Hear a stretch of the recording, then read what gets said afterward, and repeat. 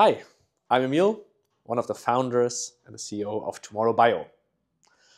A while ago, we published an article about the morality and the ethics of cryopreservation, but we thought we'll do a quick video as well. Now, when you talk to people who have not thought about cryopreservation too much, there's always this kind of first gut reaction of, wow, is this ethical, right? Is this morally allowed to do? And then the more and more people think about it, usually they're like, yeah, this seems pretty fine, why not? Now, let me briefly walk you through why we think, yeah, that's actually probably the right way to think about it. Now, it's very important to understand that cryopreservation is only and exclusively done as a last-ditch effort. Basically, when someone gets a terminal condition, terminal disease, let's say cancer or heart disease or end-stage diabetes or whatever it is, then cryopreservation is not done early. In fact, we would be strongly against doing this early. But once medical, the doctors who treat their patients have tried everything, every operation, every treatment that you can try, and once the attending physician says, we have tried everything, we unfortunately cannot save that patient, the patient is unfortunately going to die. At that point, the patient can then decide for themselves, and I think this is the very important point. No one else decides for someone to be cryopreserved. It is you making the decision for yourself to, instead of being cremated or buried when they die, instead to be cryopreserved. And I think if someone is dying, then it is very much their right to make that decision for themselves. And it's not like cryopreservation is using money from the statutory healthcare system or anything like that. It is your own money that you use for yourself. And of course, this whole procedure is exclusively done once there's informed consent. That means that it's our obligation as the provider of cryopreservation to make sure that that person understands that cryopreservation is not a guarantee by any means. It is just a chance. And we can't even tell you how high exactly that chance is, but we are very confident in saying the probability is higher than cremation or burial. And now, knowing that information, if someone says, yes, then I want to do it, then I think it is very much their right. The second point from our obligation, what's in our responsibility, is that I think we are obligated to bring the cost of cryopreservation down, or at least try and do research and try to increase our efficiency and scale to bring costs down. The reason for that is that cryopreservation as of today is still relatively expensive, somewhere in the ballpark of 200,000 euros for a whole body cryopreservation. Now, 200,000 euros, unfortunately, is an amount of money that just some people don't have, right? So it's impossible for them to choose cryopreservation. And it's very much a pet peeve of mine.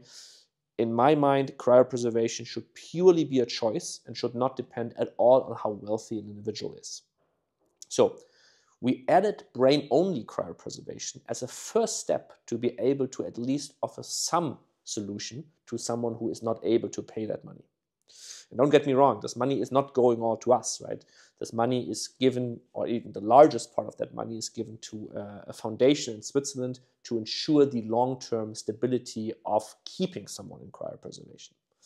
But however you look at it, it is a relatively large amount of money that is needed.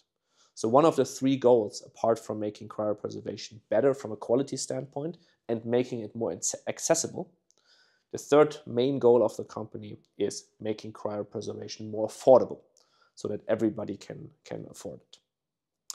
Now, last but not least, when someone thinks about cryopreservation, it's always important to remember that ethical deliberations are usually a weighing of values. You have some type of value, you have other values, and you need to weigh them against each other to decide what in the end should be allowed, what should be permissible, and what we would call, in quotation marks, ethical.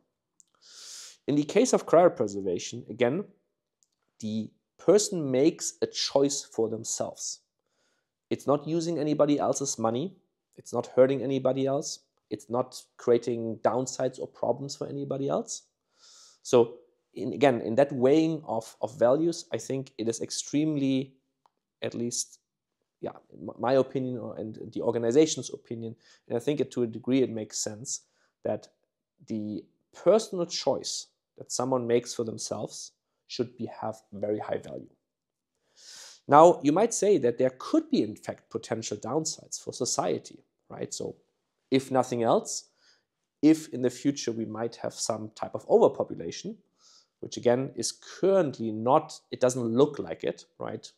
Every prediction that we currently have is that the population growth worldwide levels out at around 13 billion of people. And even if we do our job very, very well, and at some point 1 million people have signed up for cryopreservation, then 1 million additional people in the future out of 13 billion, that's less than 1 in 1,000. So it's a very, very, very small amount of extra people, even if we do our job very well. But let's assume it would be more people, or these extra million could potentially have some kind of downside in the future. In that case, I would still argue that in a weighing of values kind of discussion, if someone is dying today, and don't get me wrong, or like it's always important to remember, it's not only 85-year-olds or 95-year-olds who get cryopreserved. In fact, most people who are cryopreserved with us are relatively young, 40s, 50s, 60s. So in my mind, it is unacceptable that we would tell someone who is 50, for example, who's dying of cancer, that they are not allowed to be cryopreserved, or they should not use their own money to be cryopreserved, for the potential risk in the future that there might be an overpopulation problem. And again, overpopulation, as much as it currently looks, will probably not be that much of a problem. It's more a distribution problem than it is an actually population problem, because the amount of additional people in any case is very, very small.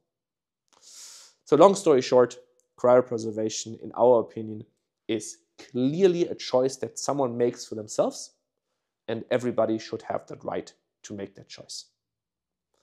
If you want to read more, we have linked a more extensive article on the topic of morality and ethics of cryopreservation below. So check it out. And if you have any questions, please feel free to reach out at any point.